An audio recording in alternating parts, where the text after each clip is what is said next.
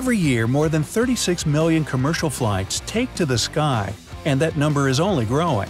Air travel can get confusing if it's your first time, and there are a lot of things even frequent flyers get wrong. So, to help you out, here are the answers to several questions almost every passenger has. What happens if the door opens mid-flight? Goodbye! Nah, only in the movies. If someone were able to open the door mid-flight, they would be immediately pulled out of the plane by the sudden change in air pressure. It could also do serious harm to the aircraft, potentially even causing it to crash. Fortunately, that's almost impossible. The doors on an airliner open inward, while the cabin pressure pushes them out from the inside. The difference between the internal and external pressure makes it impossible for the door to open. What are the rules for electronic devices? Well, once upon a time, you couldn't use any electronics during a flight. But this is no longer the case. Most airlines will let you use small devices as long as they're on airplane mode. Laptops need to be stowed during takeoff or landing, but tablets, phones, and other handheld devices are usually allowed. Just remember that the device needs to be secured. That means in your hand or your pocket, but not on your lap or tray table. Why do seats and tray tables need to be upright during takeoff and landing? Planes are one of the safest modes of transportation out there. Still, when accidents happen, it's usually during takeoff or landing. In the event of an emergency, the last thing anyone needs is to get stuck in their seat.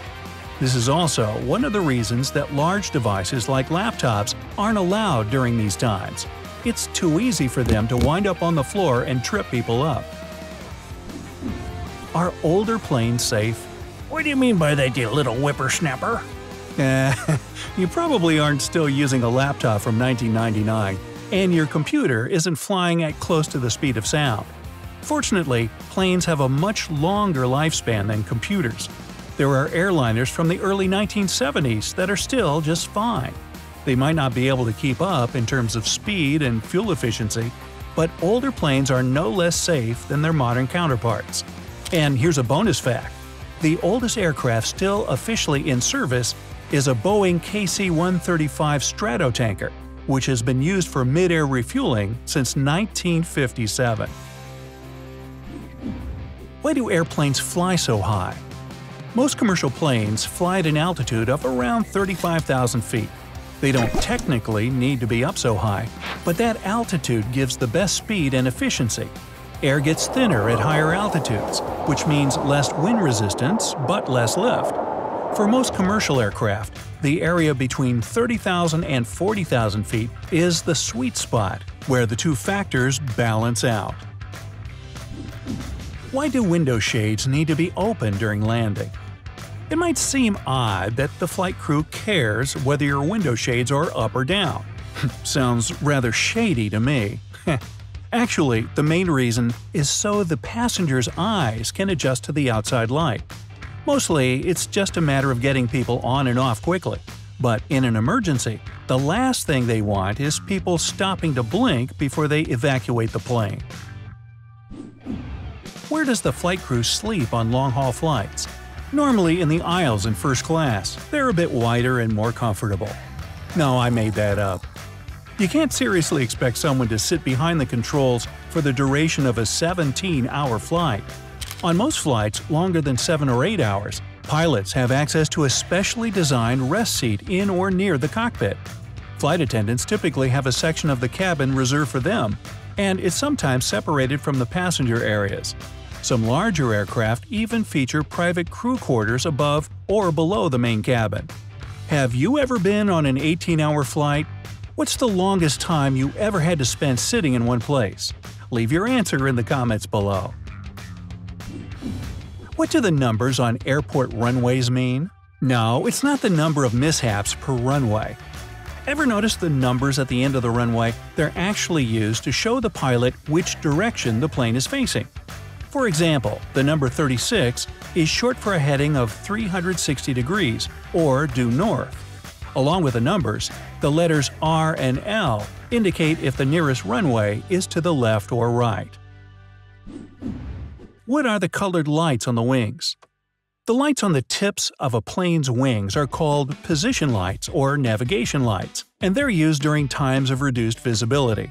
They help planes see each other in the dark and can also tell pilots what direction an aircraft is traveling. The red lights mark the tip of the left wing, while the green light is on the right. The third light is white and found on or near the tail. What causes the white trails planes leave in the sky? Contrails are easily mistaken for engine exhaust, but most are nothing more than water vapor.